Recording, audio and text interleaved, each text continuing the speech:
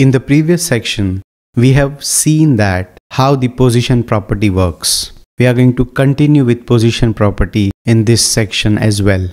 To begin with, let's remove the top and right settings and keep only position as relative and check the output. Now as you can see that it is the very normal flow of all the elements. So we have the first division, second division and the third division. Now I am applying position is equal to absolute. Let's save and refresh and see what happens. Oops, what has happened? Why the first and second divisions are displayed on the very same position? Let's understand the flow of document and how elements are placed to understand this output or this behavior. Now when the absolute is applied on this particular element, that means something has happened on this element.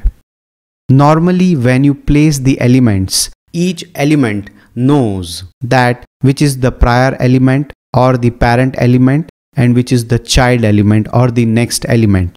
Now here there is an internal chaining among every element. The moment you apply, let's say, absolute position on this element, what it does is it breaks this normal chain of elements and it comes out of the container. So the second division thinks that there is no first division existing. So it shifts here on this position and this third shifts here. Internally, this has happened that the first division has broken the chain, but it is still there on the page. So second is also shifted here, and that's the reason why they both appear on the same position.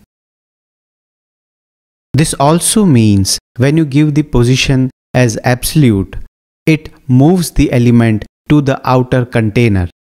If let's say there was an outer container here, that is a parent container, and if there is a position given to this particular parent element, let's say relative, the moment you give absolute, it will come out of this container and it will check whether its parent container has any position attribute set or not. If not, it will move to even the outer container and it will check that this container has position set or not. If there is a position set, then this element will become part of this container. But let's say that it does not find any container like division or section, then the parent container, the very parent container, is the document. So this element, that is division first, becomes part of document, which is happening here. If I give a container to these three divisions, and if that container has a position relative, then this absolute division set will move to the parent container.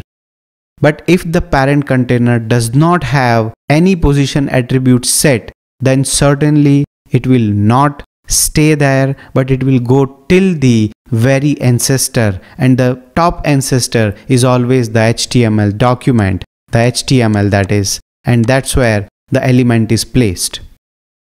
Now let me give top and right, because this division first is part of the HTML document. Now when I say right, just observe where does it go. Now let's save this and refresh.